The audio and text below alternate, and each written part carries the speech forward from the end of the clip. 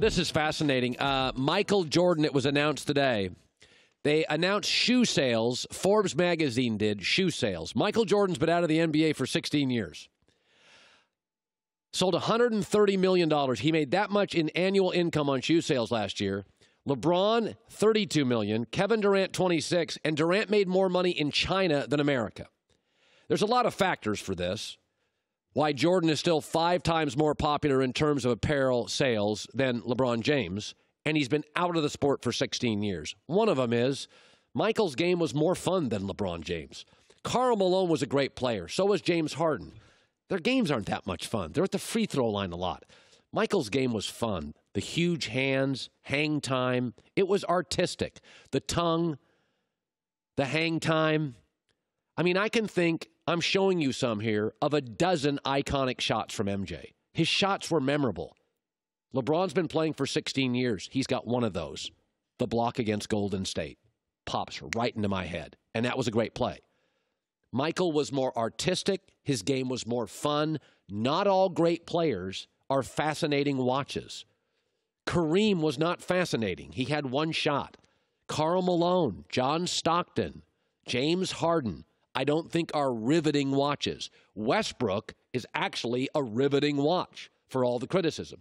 Number 2, and this is hard to quantify, but Michael Jordan was cool. Durant and LeBron sometimes feel like they're trying to be cool. Michael was just naturally the earrings, the body, the suit, the smile, the look, the way he walked. He had a cool walk. Like, you can't teach that, and you can't fake that. Michael's game was more fun to watch, and he was cool without trying. The other 2 things that are fairly remarkable about Michael Jordan, and people think I don't like Jordan, Michael was unbelievable, is that Michael, in an era where everybody has to rush to Twitter and tell you about what they had for lunch, Michael has largely disappeared. He doesn't hold press conferences. You see him sometimes in the suite at his game. He's got 4 and 5 guys he runs with, his boys, his guys, his wife. He's disappeared. There's not a more famous person in America that you see less of, except on shoes and logos, than Michael Jordan.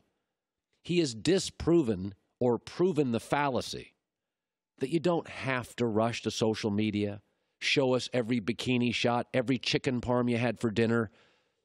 If you're great, you're frozen in time. I still laugh harder at Johnny Carson clips on YouTube than any current host. The other thing Jordan has proven, there's a belief in media circles today, and the media is wrong, that everybody has to talk politics. If it's authentic to your brand, do it. But Tiger Woods doesn't, and he's the only logo in golf shops in America.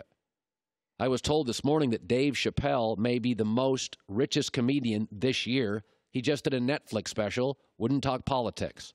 Tom Brady this morning was named the most popular brand in the NFL. He won't talk politics.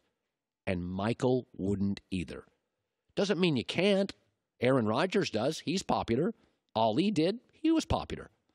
But Michael Jordan's popularity is a lot of things. His game was amazing. He was cool without trying. And in my lifetime, I don't think there's been another person outside of President Ronald Reagan that was more Teflon.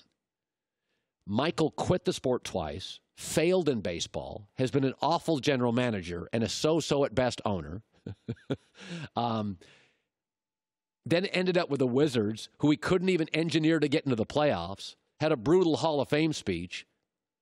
It doesn't matter. It just doesn't matter.